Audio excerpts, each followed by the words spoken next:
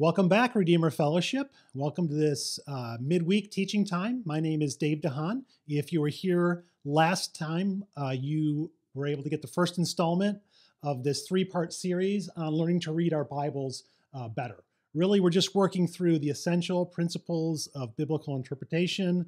Again, the fancy name for that is hermeneutics, but really all it's about is learning to be better Bible readers.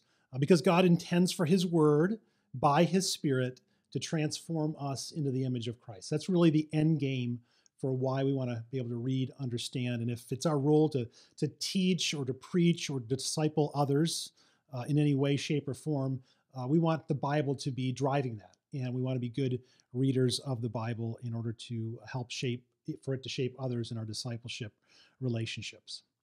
So last week we got started with 2 of the 8 principles of interpretation that we're going to be talking about. Those 2 principles were staying on the line, that is, staying on the line of Scripture, tell the truth, the whole truth, and nothing but the truth. Don't say more than what Scripture says, go above the line. Don't say less than what Scripture says. Again, that's a convictional principle. It has to do with our understanding of the truthfulness of God's Word, the inspiration of God's Word, that though the Bible was written by many human authors, that ultimately God is what I sometimes call the capital A author of the Bible. We read in 2 Timothy that His Spirit, in the New Testament, that His Spirit breathed out the Word through the writing of many authors. And so ultimately it's God's Word, and we have a conviction about that. It's about its truthfulness, about its accuracy, and about our need to conform our lives to it. So first convictional principle was staying on the line. Second convictional principle is text and framework. Our frameworks are simply our way of viewing the world. You might call it worldview. You might call it perspective. And the real question is, when my worldview or framework comes up against something in Scripture that doesn't conform to it or agree with it, who is going to win the day? Am I going to stand over God's Word and correct it? Or is God's Word going to correct me? And will it be the rule in my life? That's text and framework. 3 principles today. Those 2 we'll call convictional principles. The next 6 we're going to call working principles, because these are principles that we work out in the text. And I would just say that before we jump into them, this isn't an 8-step or a 6-step process. These aren't sort of sequential necessarily, but we're working these principles often at the same time. It's not necessarily a step-by-step process. Hey, work principle number 1, principle number 2. We're coming at them together in many ways. But let's jump into our first working principle for today. It's called asking good questions. Asking good questions. And with each of these principles, we have a snazzy illustration, and there it is. This is our illustration for asking good questions. Real hard to do, right? 2 question marks. Now, at some point in life, you were sitting in a class, and there was a very kind teacher in the front of the class. And he or she said to you, students, I want you to be inquisitive, and if you have a question, just ask the question. Because there are no bad questions, and there are no dumb questions. And we all know that that person was lying. There are lots of bad questions. There are lots of dumb questions. Now, I'm going to submit that it's not bad to ask a bad question. It's just bad not to recognize that it was a bad question. We do want to be in sort of interrogators of the text, is the way I've heard it said. We do want to be curious. We do want to ask lots of questions of the text that we're studying, whether it's an entire book of the Bible, whether it's a paragraph in the Bible, or a chapter of the Bible, or a section of a book in the Bible. We want to ask lots of questions, but we want to strive to ask good questions. And we want to recognize questions that aren't bad and set them aside and move on to a better question.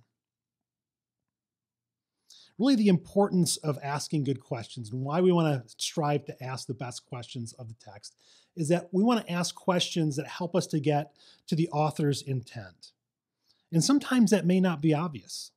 And so we have to keep asking questions to drill down into the text. Good questions are ones that lead us down the path that the author wants to take us. Let me say that again. Good questions are going to lead us down the path that the author wants to take us. So let's talk a little bit about asking good questions and the kind of questions we want to ask of the text. Now, again, this isn't, as they say, rocket science. It's pretty straightforward. Reading the Bible is like reading a lot of literature. You want to practice some of the same things. We want to find out what the author intended. And at some point, I think you probably may have heard of sort of journalistic questions, right? So I want to talk about two kinds of questions.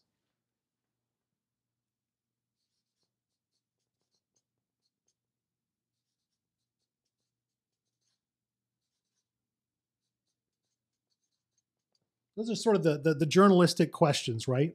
That we have the who. I don't think I got the who in there. I love the who. Who, what, when, where. If anybody out there recalls the 60s TV show, mildly entertaining 80s movie starring Dan Aykroyd and Tom Hanks, Dragnet, Sergeant Friday. Just give me the facts, ma'am. Just give me the facts. What are the facts? Those are these questions, right? We want to get an understanding of the text and what's going on, particularly if it's a narrative, if it's story, what's happening in the story. But then there are deeper questions. If we want to really dig down and drill down into meaning, we have to ask another set of questions.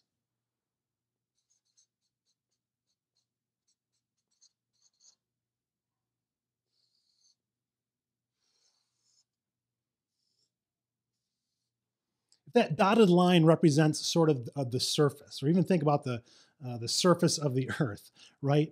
And you can ask questions to kind of get an idea of what's going on up here. But if you want to drill down deeper, you've got to ask these deeper questions. These questions that have to do not just with content,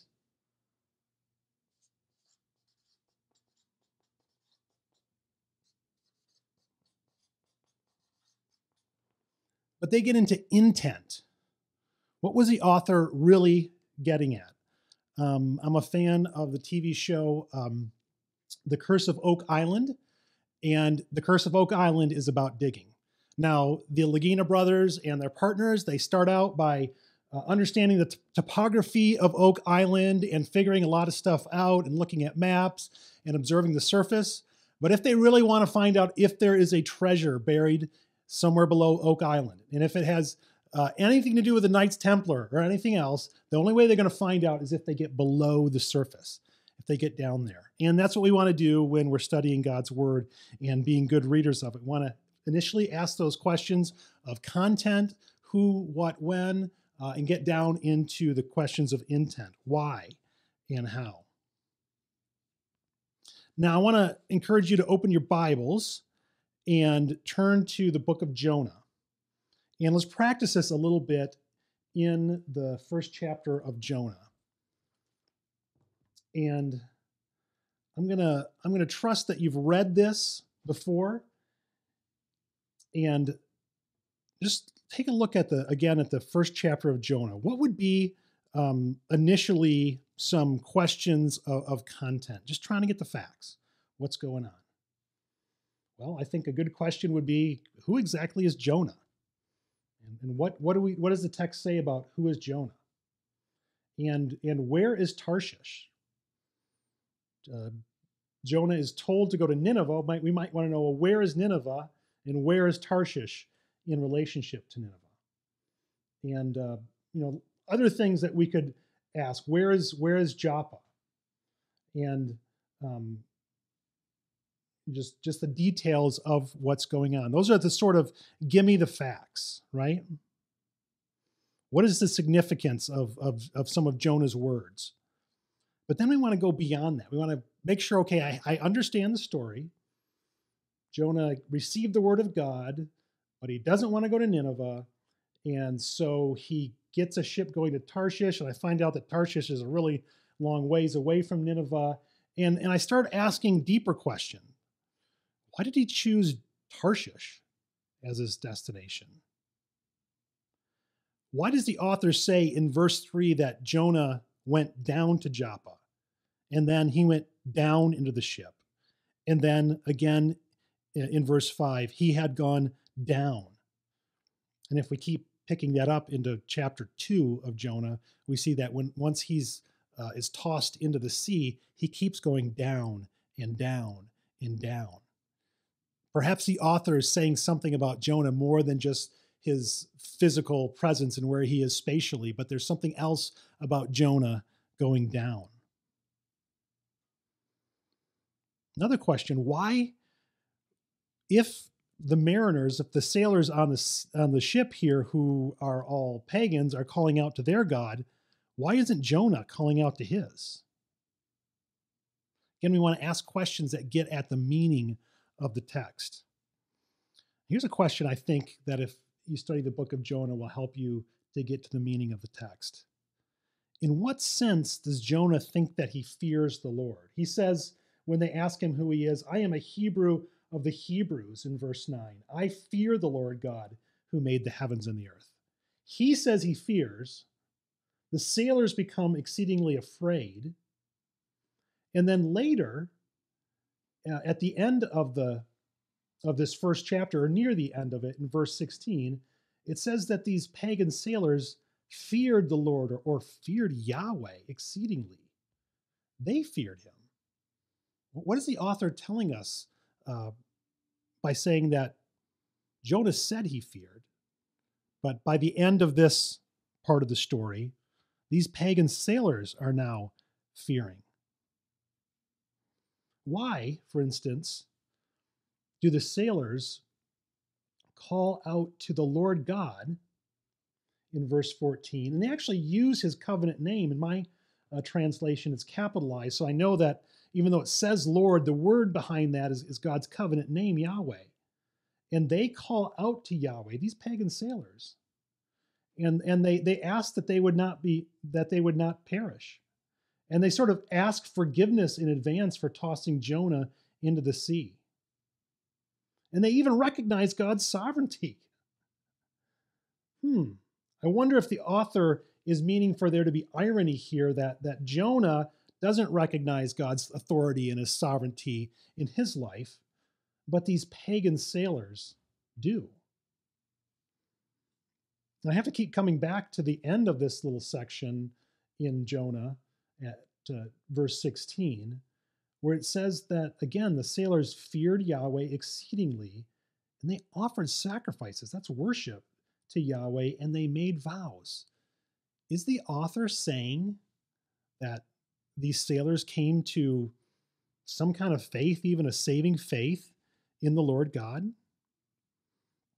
Asking good questions. We're asking good questions in order to get to the meaning of the text. Now, the end game, I haven't gotten to this principle yet, but the end game is to get to the main idea and the transformational intent of the text. We're going to talk about that next time. You can see already we're never purely in one of these biblical interpretive principles. We're working them at the same time in most cases. But good questions are going to get us to the author's intent. Now, I want to keep moving along, and so I'm going to take us to the next principle, and it is a principle called genre. And with all the principles, we've got another illustration. It's going to take me 1 second to put it up there.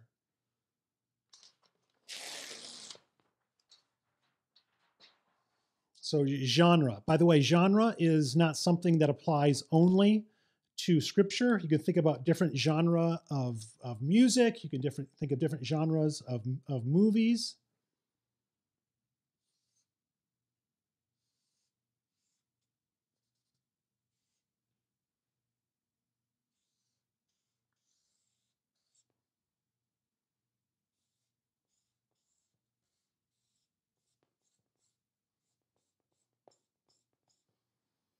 Okay, I'm glad you're not here for me to ask you to guess what that is. If I did, what I hoped you would say is, if I asked you what all those things have in common, is that they're fruit, right? But they're different. So the point with genre is that there are different types of biblical literature. Not everything in the Bible is a story. Not everything in the Bible is poetry. Not everything in the Bible is law. These are different types of styles of writing, different types of literature. And the point with the illustration is these are different types of fruit. Now, the end game with fruit is always the same. You want to get to the fruit. You want to get to the good part. You want to eat that. But the way you do that is very different. With an apple, you just pick it up, you chunk into it. You can immediately get to the fruit and the goodness of it. With a banana, you don't, that I'm aware of, you don't pick up a banana and just bite into it. So you have to peel it first. So it takes a little bit of effort to get into a banana. And you definitely don't do that with a pineapple. You don't just bite into a pineapple, you'll end up at the hospital. But you have to slice it and you have to take the core out and all of that. They're all fruit. The end game's the same with all of them. You want to get to the good stuff. You want to get the fruit inside and taste that deliciousness. But the way you approach it will be different depending on the different kind of fruit. And so, the same way in the Bible, different types of writing in the Bible, different types of literature. We can't approach them all exactly the same way. The end game is the same. We want to understand the author's intent. What is the main idea and transformational intent of a particular text that we're looking at? Well, we're going to approach that differently. If you think about perhaps the different types of literature, the different genre in Scripture, you might think about a spectrum. And on this end of the spectrum, you have types of writing that's much more concrete, written in realistic, a little bit more straightforward terms. Propositional truth might be one way to say it. Typically, this is more wordy. On this end, you have types of literature that emphasize more the metaphoric, or use more images, or have more emotive language, and sometimes more condensed language. So less words, pictures, so forth, more straightforward over here. Think about the different types of literature in the Bible. On that spectrum, for instance, where would you put poetry? Well, you put it over here. Lots of images, lots of emotive words. On the other hand, where would you put Paul's letters or the other epistles in the New Testament? That's much more straightforward, much more concrete, much more propositional truth. Where would you put something like prophecy? Maybe a little bit more toward the pictures and images. There's lots of those, but it also includes some more straightforward language as well. Gospels. Well, Gospels are stories, but they also include things like parables and sayings, and so they're probably more toward the propositional truth, but maybe not as far as perhaps law. Now, what do we have when we're getting into the book of Jonah? Jonah is very interesting in terms of genre. Where it fits in the Bible and the type of book that it says, and even the category that we have it in, is that of prophetic literature. It's a prophecy. It's a prophetic book, I should say, but it doesn't have a lot of prophecy type language. It's not like Jeremiah or Isaiah, for instance, or really most of the other prophets in that way. It's mostly written as historical narrative. It's mainly in story form, though I think there are reasons why it's in the prophets, because the distinctives of prophecy are such that God is reaching out to his people through a prophet to let them know that they've broken his covenant, and he's laying out the blessings and cursings in front of them, and he's calling them back to himself. And I think there's a sense in which that is definitely happening in the book of Jonah, even though it's not happening with prophecies or in such a prophetic way. But it's mainly narrative. But if you look again at the text of Jonah, you notice that chapter 2 is different. It even looks different in our English Bibles. It's edited in verse, and it is actually a poetry or a prayer. It belongs in the whole area of poetic literature. So again, Jonah is very interesting, fits in the prophets. Its genre is mainly historical narrative, but it does have about a fourth of it that is poetic. And by the way, when you're reading Scripture, if you're reading one book of Scripture and you see a shift or a change in genre, that's really a time to sort of, the red flags go up, and the antenna go up. It's like, okay, what is the author doing here? Why did he choose to change, just do a genre switch on us right here? How is he saying it, and what does he want to say to us?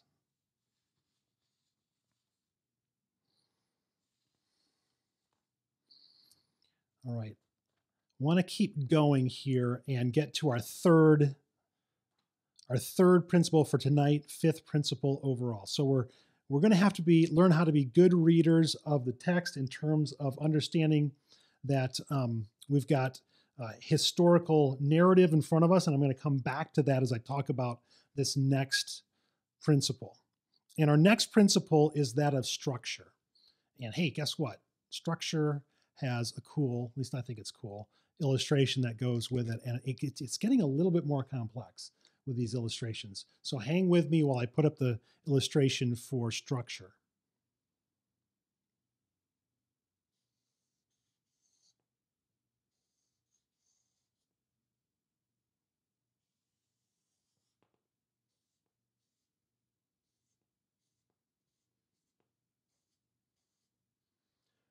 Okay, again, I'm glad you're not here for me to ask what you think that is and to be embarrassed that you can't recognize that that is a bridge. It looks a little bit like a bridge, doesn't it? It's a bridge. And the idea with structure, the reason that this illustrates structure, again, we want to find the structure of a passage, a book of the Bible, a chapter of the Bible, a portion of scripture that we're working on. Here's how this illustrates structure. In every passage, there are major ideas or major themes, but they just don't sit by themselves. They are connected to one another. So the author gives us major, big ideas, and he connects them to one another. And the idea of finding the structure of the passage and how those major ideas are connected is going to help us to understand, again, the author's intent or the big idea or the main idea of the passage. So the structure of the passage, the author has written in such a way as to carry his main idea. These major ideas, think of those as units of thought. So if you're looking at a passage, you're looking at a whole book of the Bible, you're looking at a chapter of the Bible, see if you can break it down in its component parts. And think about component parts in the sense of units of thought. But again, those units of thoughts aren't just hanging there by themselves, they are connected to one another. And how they are connected is how the author is making his argument and giving us the main idea. Now, as we're thinking about the way that historical narrative is put together, that's what Jonah is. That's our sort of test case that we're applying these principles to. It's a narrative, it's story. And I want you to look at your text in front of you and see if you can roughly, how would you find the units of thought in the book of Jonah based on scene change? And think about that. We're in narrative. Narrative is a story. You might think of it like going to a play or watching a movie. Different scene changes. In a play, the curtain falls and then it goes up and it's a new scene. And often the background has been changed as well. Where does the background change in Jonah? Take a look at the text. We begin with Jonah. We don't know exactly where he is. He's called to go to Nineveh. He doesn't want to go there. He boards a ship for Tarshish. And so chapter 1 from verse 1, and I would say all the way to verse 16, they're in the ship. Either he's getting on the ship or they're in the ship. And we don't really have a scene change until verse 17. In verse 17, where's Jonah now? He's no longer on the ship. He's, as my dad would say, he's in the drink. He's been tossed in the water. He asked for it. He got it. This is Jonah's death wish. And so far as these sailors know, they've given it to him. But God sovereignly, notice he appoints a great fish to swallow Jonah. Now here's another little interesting I shouldn't say interesting, just helpful way of finding the structure of a book or the structure of a passage. Notice that verse 17 begins, the Lord appointed a great fish. And then chapter 2, verse 10 says, the Lord spoke to the fish. You see those as almost bookends. You have God sovereignly ordaining the fish. You have God speaking to the fish. When I see that, I see one unit of thought. And so even though the editors of the Bible, whenever they did that, I don't know if it was like 500 years ago or whatever it was, even though they chose to put the chapter break at 2 verse 1, those chapter breaks aren't inspired and they don't have to rule the day in terms of how you divide up the passage. In fact, I would encourage you as much as possible and as helpful as they are, to, in a sense, ignore them and just see, especially in narrative, if you can just read the text and find out where the natural breaks are. Well, I think there's a natural break in verse 17. We go from the ship into the sea. Jonah's in the sea, and even his prayer in chapter 2 recalls him going to the bottom of the sea and the fish swallowing him, and then he's spit out of the sea by the end of chapter 2. And then in 3:1, we have a scene change. And Jonah is somewhere on dry land near Nineveh, and he's near Nineveh. He's in Nineveh in all of chapter 3. And then I would say in 4, chapter 1, we have another scene change because now Jonah is, now he's outside the city. He was in the city. He was preaching a message of sorts, basically a turn or burn message, or really just the burn part. He didn't even seem to tell them to turn. He just said 40 days and Nineveh's going down. He just got the burn part of that down. And that's what's going on. And the people miraculously repent despite the limited information, that the abbreviated message. You don't even hear about God's grace in the message that Jonah speaks. And that goes on to the end of chapter 3. And then all of chapter 4 is outside the city. It's Jonah pouting. It's Jonah's arguing with God. It's Jonah's next, his second death wish in this whole deal. We're saying, God, just blot me out. I can't handle the truth. These Ninevites repenting, I can't handle it. I'm going to go sit outside the city and hope against hope that maybe you will destroy them in the end. And so you have 4 distinct scenes.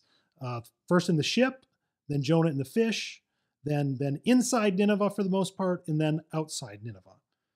Now, what I want you to observe real quickly is who are the main characters. Again, we're in historical narrative. We have scenes, we have settings, we have characters when we're in narrative. Who are the characters? Well, chapter 1, you've got the Lord or Yahweh, you've got Jonah, you've got the mariners, you've got the captain of the ship. Scene 2 in the fish, you've got the Lord, you've got Jonah, you've got a great fish. Chapter 3, in the city of Nineveh, you have the Lord, you have Jonah, you have the Ninevites, you have the king, and you've got cattle. And in verse 4, we're outside the city. We've got the Lord, we've got Jonah, we've got a worm and a plant and people, and I believe more cattle. What did you notice about the characters? Which characters were consistent in all 4 scenes of the story? Well, it was the Lord and Jonah. So we've looked at the structure. We've broken it down into its component pieces. We've wrestled with it in terms of it, the components of, or the aspects of narrative, and we've identified that in all 4 scenes there are 2 characters that are consistent. It is the Lord, and it is Jonah. Now, if you ask a lot of people what the book of Jonah is about, they might say Jonah, but they'll probably say a big fish, or perhaps a whale. Clearly, the book is not about a big fish. And it's not about a big fish in Jonah. It's about the Lord in Jonah. So getting at the meaning of this text is going to have to do with understanding the relationship between the Lord, between Yahweh and Jonah, and what's going on in their interaction with one another. That's structure. And notice again, genre dictates structure. the type of literature that the author has chosen to use to communicate his message is going to dictate the structure. But as we follow that, we begin to get closer to the meaning of the text. And already we're understanding that the message of Jonah has something to do with the Lord and with Yahweh. I'm sorry, with Yahweh, who is the Lord, and with Jonah. The message of the book of Jonah has to do with the Lord and with Jonah. There are other characters. There are wonderful things that happen to the other characters, whether it's the sailors calling out to the Lord, whether it's repentance of the Ninevites. Those are all, we observe those. But what we're left is that the message of Jonah seems to be driving about what's happening between Jonah. Jonah is sometimes, I've heard Jonah referred to as the reluctant prophet. Folks, that is the hugest understatement ever. Jonah wasn't reluctant. He just flat out didn't want to do it. The Lord told him to go to these Ninevites. And we start to get the understanding of his viewpoint of the Ninevites. He says, I'm a Hebrew of the Hebrews. But he doesn't seem to care about the sailors on the ship, who he is causing them to go down. He's just going to be in the bottom of that ship and sleep it off. Or maybe he'll just go ahead and die by himself. It's only after the captain has him come to the top of the ship that he even gets involved. He doesn't care about that. He doesn't care that much about the Ninevites. He gives them a very limited message. Could he have said more? The text doesn't say I want to stay on the line. The text doesn't say that he said anything more to the Ninevites except 40 days and Nineveh is going down. And yet they repent. And Jonah's not happy about it. And so then you get this whole interaction in chapter 4 between the Lord and and Jonah, saying, do you have a right? Do you have a right to be upset and angry? And Jonah's saying, yes, I have a right. What right? You didn't make these people. I made these people, the Lord seems to be saying. So next time around, we're gonna take that and we're gonna drill down a little bit deeper as we work through 3 more principles of biblical interpretation. So, by way of review, last time we talked about 2 convictional principles called staying on the line of Scripture and text and framework, submitting our frameworks to God's text of Scripture. Today we've talked about asking good questions of the text that help us to get to the author's meaning and intent. We've talked about the type of literature. This is our 4th principle, or genre, and understanding how truth is communicated differently through different types of literature. And then we've looked at the structure, which is connected to genre. The way a passage is broken down into its component parts is going to be very much dependent on the type of literature or the genre. Well, friends, keep in mind that our goal is to understand what the author is saying. We talk about the small a author, the human author that God inspired to write the Bible, but ultimately what that person wrote is what the capital A author, what God himself wanted us to hear through his Spirit. We're trying to drive toward what is the main idea, and then therefore what is the transformational intent of a particular passage of Scripture. So for next time, keep reading Jonah. That's what good Bible readers do. They read over and over again. Try to understand the story. Try to pick up on the details and get that thrust. So keep on reading Jonah. Hey, if you have time, here are some passages we're going to refer to next time around. 2 Kings 14, 23 to 27. 2 Kings 14, 23 to 27. 1 Kings 11, 41 through chapter 12, 33.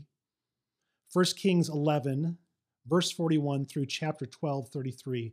Then Exodus 34, verses 4 to 8.